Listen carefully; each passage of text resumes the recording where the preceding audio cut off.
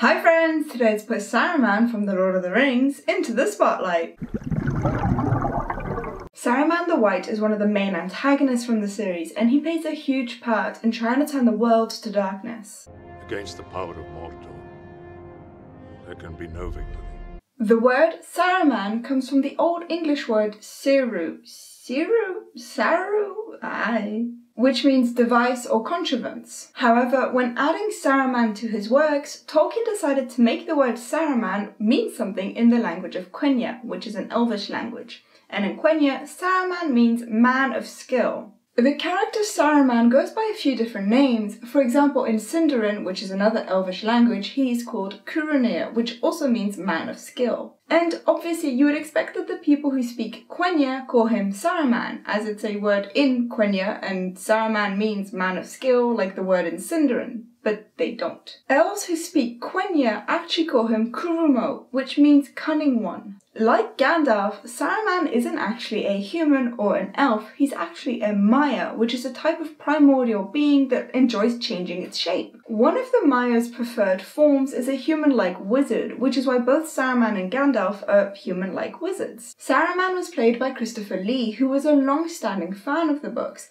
In fact, he first read them when they were initially published, and then he'd reread the whole series every single year until the year he died. Lee is the only actor from the franchise who actually met Tolkien, though this was by complete accident in a bar. Lee really wanted to be able to play Gandalf if the books were ever adapted into movies, which means that he would only audition and accept the roles of wizards for other movies. His thinking was that one day a director would definitely sit down and make these books into movies, and he'd have to find somebody to play Gandalf. Lee hoped that by playing loads of different types of wizard roles, as soon as someone thought wizard, they would think of him, and therefore he'd be cast as Gandalf. Unfortunately, by the time the Lord of the Rings movies were being made, Christopher Lee was too old to play Gandalf. This is because Gandalf was a very physically demanding role. He spent a lot of time riding horses and having sword fights, both of which were too difficult for Lee to keep up with. So instead, Peter Jackson offered him the role of Saruman, who is also a wizard, and Lee gladly accepted. You know of what I speak, Gandalf. When it came to filming Wormtongue stabbing Saruman in the back, Peter Jackson was being a typical director and telling all of the different actors what he wanted from them, where they had to stand, how they had to move, the kind of sounds they should be making, how they should react. When it came to Lee's part in this scene and what he was supposed to do, he politely interrupted Jackson and explained that he was part of the British Secret Service during World War II and knew exactly the type of sound a man makes when he's being stabbed in the back.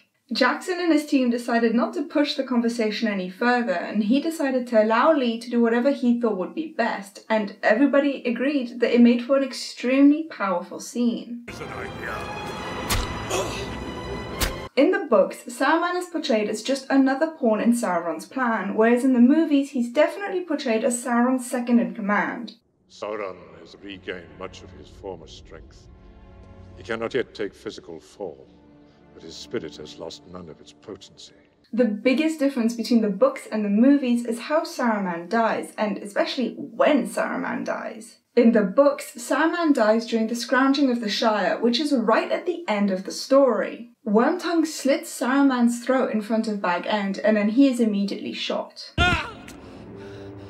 However, in the movies, Saruman dies at the start of Return of the King. Saruman is in Isengard at the top of one of the towers, and he is talking to Gandalf, and Wormtongue sneaks up behind him and stabs him in the back. I will not be held prisoner here. Saruman falls from the top of the tower and drops the Palantir as he goes.